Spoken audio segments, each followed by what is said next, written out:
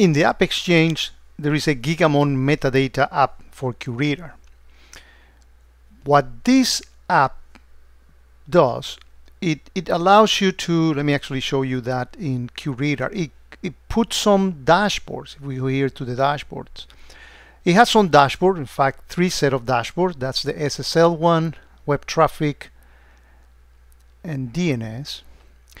And what this application does is something very similar to QNI. It inspects the payload of a network segment with the Gigamon gear, and then generates IPFix data out of the content of the payload. So for example, if we actually pause this video here, and I'll show you how I did all these, and look at any one of these packets, we see that Gigamon add all these custom properties, DNS type query, certificate signed. I mean, these different fields, we see one of them here populated in it.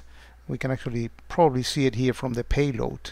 Yeah, as you see it here on the payload. So it extracts from the payload that data and populate some fields and send them via IPFix to QRadar. Again, very similar to what QNI does. And the idea is to make sure that data is not hidden on the payload. So not only you get logs and flows, but also the inspection of the payload, which is very important. To install this app, you need to follow the procedure that is shown in this documentation. Let me actually share the document here. And there is a section for the configuration of the Gigamon product to extract the data and to set it up and get the license and all that. And below here is this, the part that I follow. This is the QRadar section, and you follow all these steps are specified here. I'm not gonna go through those. And there was one thing that I need to do that I did not find in the documentation. I want to share it with you. If I go here into the admin console, under system settings, under QFlow settings, I need to change the format.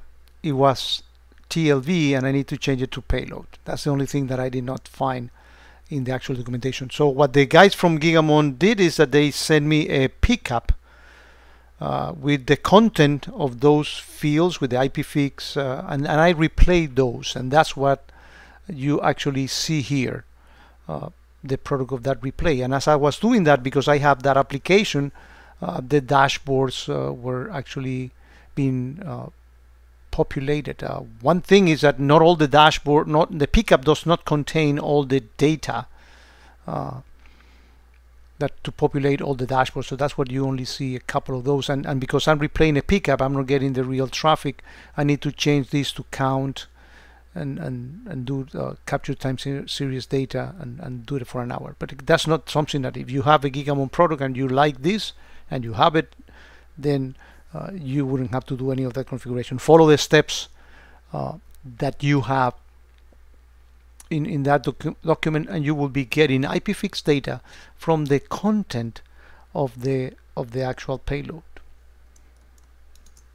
So whatever product you use, it is important to move your inspection beyond even logs and flows and go into the payload to inspect, things like, for example, here, voice over IP traffic.